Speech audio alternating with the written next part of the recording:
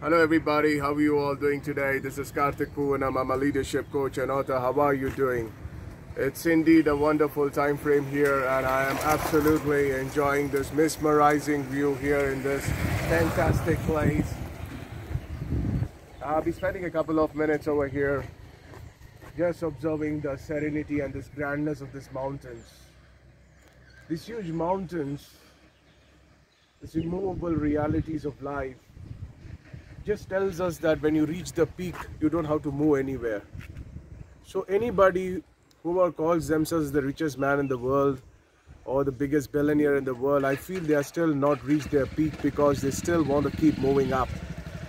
And there is an utmost sense of dissatisfaction and disharmony that they experience, which I don't find in these absolutely amazing, gigantic structures.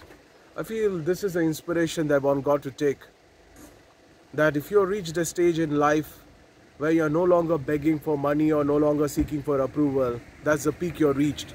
That's the mountain experience inside you. So, in this lifetime, as you are alive, should it not be a living reality in your life where you reach the mountain experience, where your life is happening without any comparisons?